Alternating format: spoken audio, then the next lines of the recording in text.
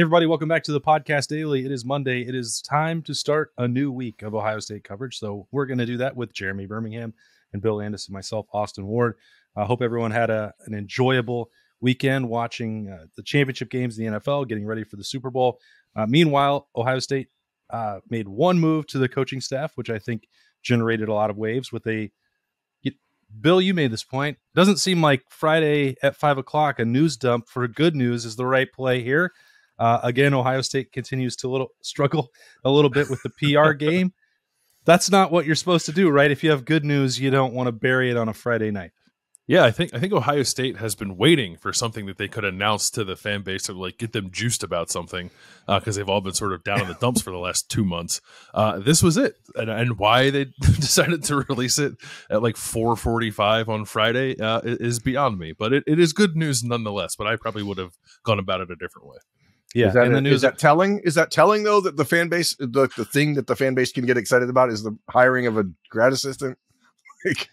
Well, yeah. Well, let's talk about that, Firm. I mean, so that news, of course, is that James Laurinaitis is returning to his alma mater. He's going to be a graduate assistant working with the linebackers for Ohio State, a role that he held last year for Notre Dame in his first year diving into or dipping his toe into the water. Looks like it was more of a dive. He was pretty heavily involved for Notre Dame, from what we understand, and with Marcus Freeman, he's got a great reputation.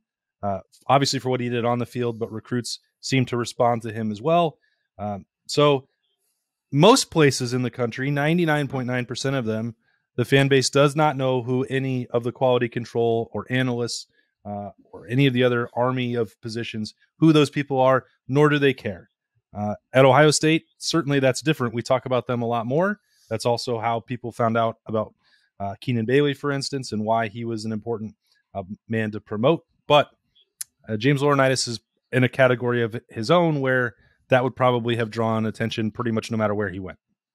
Yeah, I mean, it's clearly a move that feels somewhat like a parallel to Brian Hartline in his career, and what happened in the last 5 years with him is obviously something Ohio State fans would love to see duplicated. James is a guy that, as you mentioned, has been really, really good with recruits, and he was, even as a graduate assistant, the de facto linebacker coach for Notre Dame last year, as Al Golden, the defensive coordinator, and Marcus Freeman, both linebackers, obviously themselves, in dealing with linebackers. But James was the guy who did most of their day-to-day work. And I expect that's what he's going to do at Ohio State as well, taking over essentially for Coy McFarland, who went to Tulsa to be their full-time linebackers coach. So that doesn't really answer the point. Is it a big deal or not? It seems like it's a nice addition because, as you said, if he's on the Brian Hartline plan, then that means you're talking about a key. Okay. Yeah. I mean, it's a big deal. You're bringing back a guy that recruits know, even if they don't know him, even if they don't talk to him, you know who James Laurinaitis is. He's a guy who was obviously a college football Hall of Famer, a Buckeyes Award winner, a guy that potentially could be an NFL Hall of Famer. You have a lot of street cred there, and that combined with the fact that he's very young, he's extremely relatable to people, and really just another one of these guys that you look at and you're like, man, that's a good dude around the program. And James as a man, as a father, obviously is one thing, is great, but his bona fides are pretty legit. I think the way the best way maybe to gauge something like this is how sad are the people that he's leaving, and Notre Dame seems pretty upset that James Laurinaitis is leaving them after 1 year. I think he made a pretty important and I guess they were hoping would have been a lasting impact there and would have been there for a few years. But he's coming back home, and I think it's a huge deal. I think he's a really sharp guy. We've all spent time talking with James. He's clearly a sharp guy. He knows football. But this is not a normal sort of graduate assistant quality control job with the way that the staff is structured and how much time Jim Knowles has to dedicate to the entirety of the defense. And he locks himself in that room for a couple of days a week and gets that game plan ready. They needed to really nail the guy who was going to replace Coy McFarland, who I think made a pretty big impact in his own right in his 1 year that he was at Ohio State with how well that position group played last year. So it wasn't a situation where I think they could just go get any old quality control guy and just stick him in that job and not worry about it. You are, as Berm said, essentially hiring a linebackers position coach, even if the title is not quite that. And I'm assuming James is not going to get paid quite like that, at least not yet. But the impact and the responsibility on that job is all the same. So I think it was, about as well as good, as they could do, and bringing somebody in for that spot, and you get the bonus of it being a Buckeye on top of it.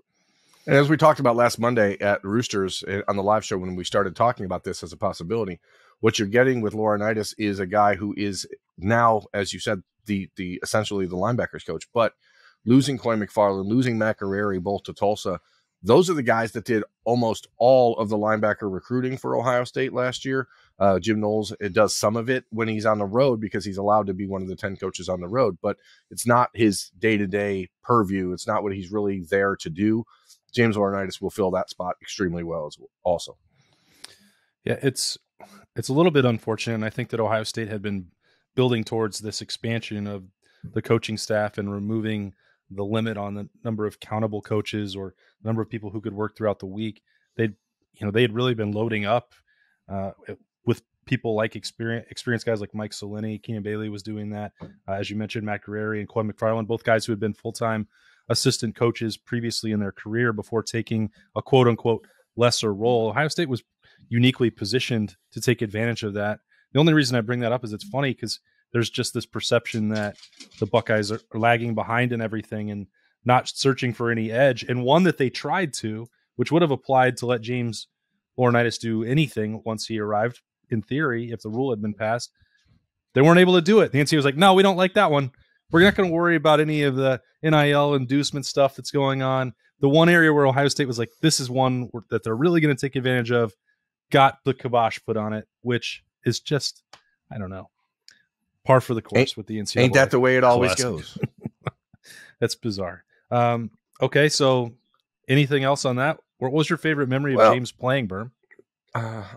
James was just awesome to watch all the time. I think the idea of having James Laurinaitis working with Tommy Eichenberg is something that Ohio State fans should be thrilled by. Tommy Eichenberg will be able to teach James Laurinaitis the Buckeyes defense, which is pretty cool. Over these next few weeks, I'd imagine those two spend a lot of time getting to grunt with one another. That's pretty awesome. But I do want to circle back to the recruiting stuff. There was a moment in the recruitment of Garrett Stover, who obviously is committed to Ohio State in the class of 2024, the cousin of Cade Stover. It would have taken a lot of things to go really, really wrong for Garrett to not end up committed to Ohio State. But one thing that was actually a pull for him to maybe consider going to Notre Dame was James Laurinaitis and the relationship that he had developed with Garrett. Texas linebacker Peyton Pierce, who is the number 4 rated linebacker in the country, according to Rivals.com, was very, very close to Notre Dame and to the idea of committing to Notre Dame in the near future, primarily because of James Laurinaitis. And I actually talked to Peyton on Friday night, and he said, I don't know if it's a coincidence that they offered me 2 days before he took the job there, but I'm like, I don't really believe in coincidences, man. Like nothing happens on accident anymore. But it's clear, and at that point, and we're talking Friday afternoon at like 6:00.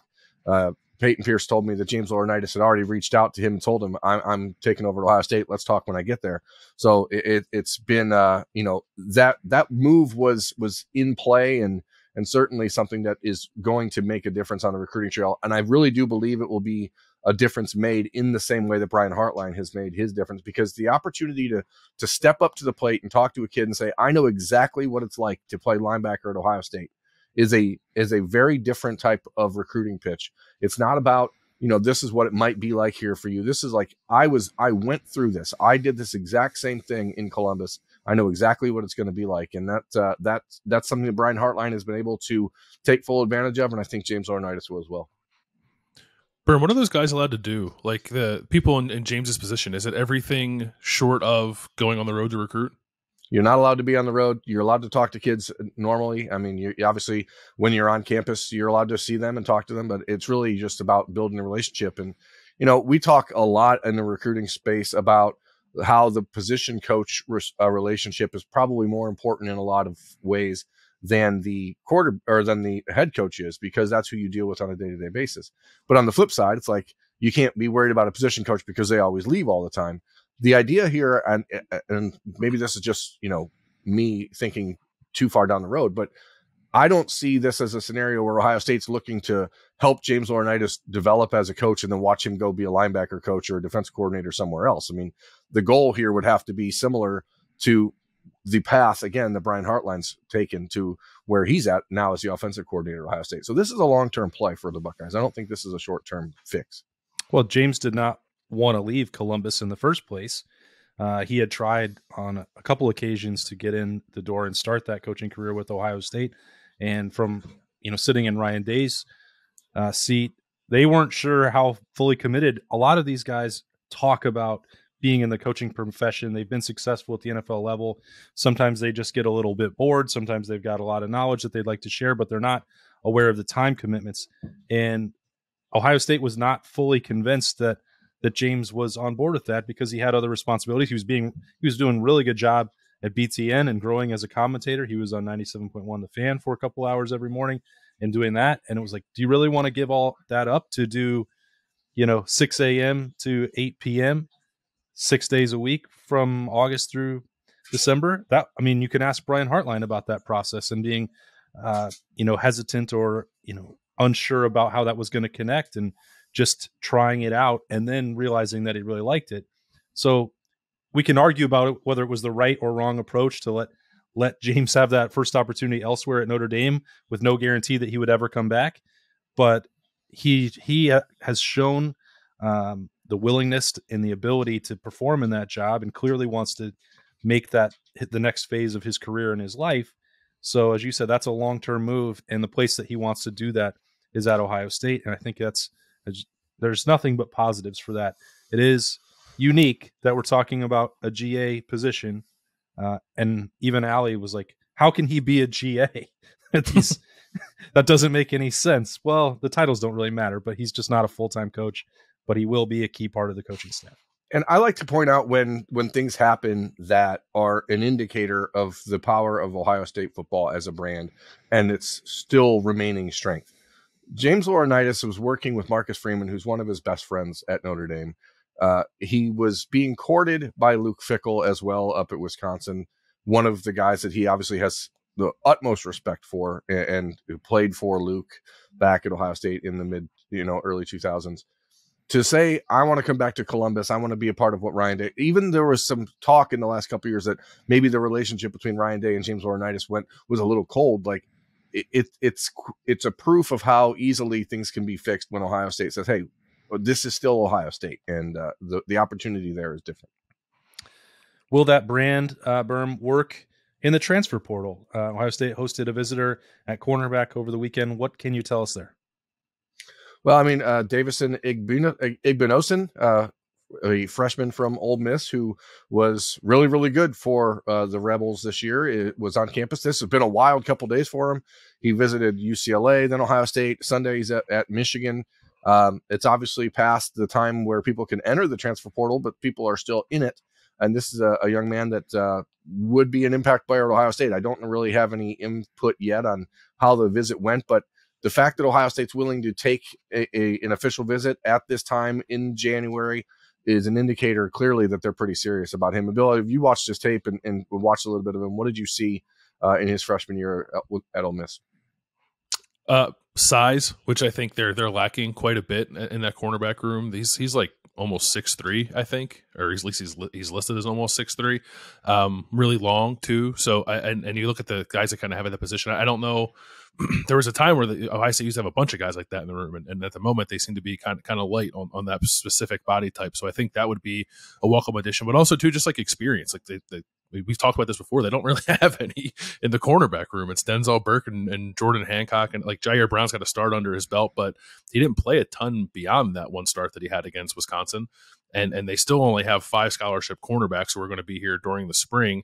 I'm assuming Davison, if he did commit to Ohio State, would not be here for until after spring ball was over anyway. But to go from 6 to 7 would be a huge deal for this defense, just so that they can have extra bodies back there. We saw how quickly they got shorthanded during the last season when a couple of guys got injured. So and two, I think you want somebody who's going to come in and maybe like I don't upset things is probably the wrong way to put it, because I don't mean that to come off as a negative, but like Denzel Burke is firmly entrenched, and there's going to be competition in that room, but to inject somebody who's played a lot of football, who's been successful in the SEC against really good receivers, maybe might light a fire under everybody else in that room to maybe get them to understand the urgency at hand and how much better that position group needs to be for Ohio State next year. Yeah, I think that Denzel Burke would really benefit from that. We saw him struggle at times last year, and health was part of that. But it was an up and down year. The game against Georgia was probably not probably. I would say it was definitely the best performance of the season for him. It was also not coincidentally the healthiest that he was. But the point is that he saw how quickly he can go from being everybody's favorite cornerback to, facing a lot of criticism, and that his reputation alone is not going to go break up passes or create interceptions for Ohio State. So there's going to be benefit for that. And whether it's here or whether it's again in May, we've talked about that being a possibility where Ohio State they were going to be looking at a corner no matter what. This situation was not really one that they expected or projected or thought could transpire in January. As you alluded to, Bill, I don't think given the start of the semester that he could actually come take part in spring ball or winter workouts at this point. I don't think he'd be able to enroll. Sometimes there's ways around that. Maybe Ohio State would be able to address that. I can't speculate. And he also hasn't made his decision. But the point is that whether it's here or in May, there are corners that know the opportunity at Ohio State to be in the rotation, not necessarily even to supplant Denzel Burke or Jordan Hancock, but they know that Ohio State would like to play three corners, ideally, that there's an opportunity to do so on a depth chart that doesn't have a ton of scholarship bodies. And Ohio State knows that. They're going to have to get somebody at some point in the portal. Maybe they can address that now and not have to worry about it in May, which would open up the opportunity for them to just focus on offensive tackle. I don't know, but this is Ohio State is squarely in the mix, and we'll see what transpires. Yeah, it's a big decision, though. I mean, you're talking Ohio State and Michigan going head to head for a guy originally from New Jersey. An opportunity to pick up a potential starter for either team is huge. Michigan has done very, very well in the transfer portal. Ohio State has always, they haven't changed their philosophy, as we've talked about on this show a few times. They are going to recruit guys that they think can come in and make an impact.